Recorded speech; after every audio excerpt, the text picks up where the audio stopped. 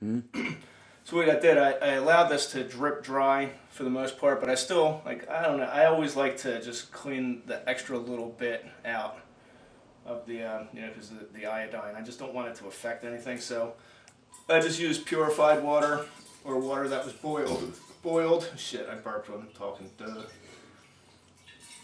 And just kind of shake it out, get a extra rinse out of it. It happens, especially when you're drinking beer at 12 o'clock.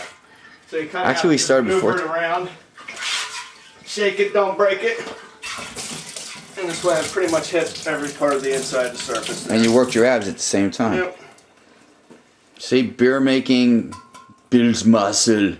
Beer muscle. Yeah, that's why we're big and strong. Yeah. Tubular man. Pain in the ass.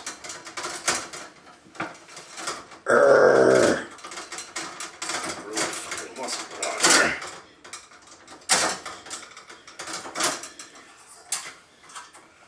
Clamp it. Jed Clampett. Right, where the fuck is mine? So you gotta get these clamps back on here. Got all brand new hosiery. Slightly different than the kind you wear. It's the Home and Garden channel. You gotta really watch with these things because once this thing starts heating up, they loosen up. And that's bad. You're gonna have to come back and revisit that. Bye. It's tearing the eyeballs out of me.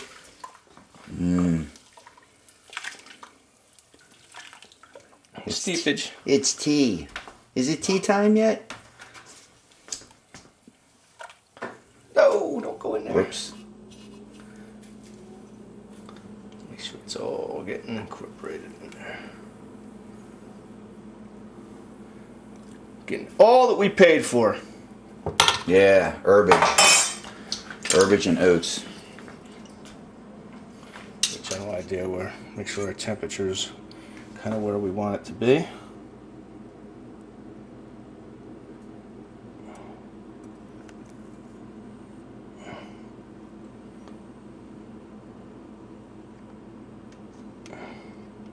Look at that, 150, 152, which is totally acceptable.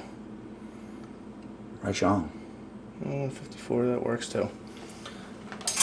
Back in we go.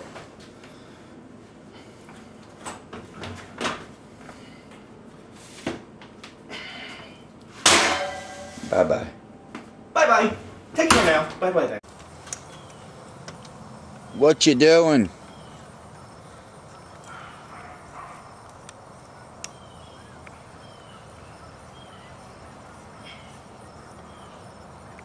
Just hooking up this wort chiller.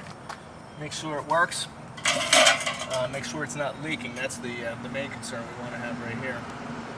So what I'm going to do, I have to go back in the house and turn the water on. Okay. I'll be back out in a second. Whoa. Whoa. There she blows.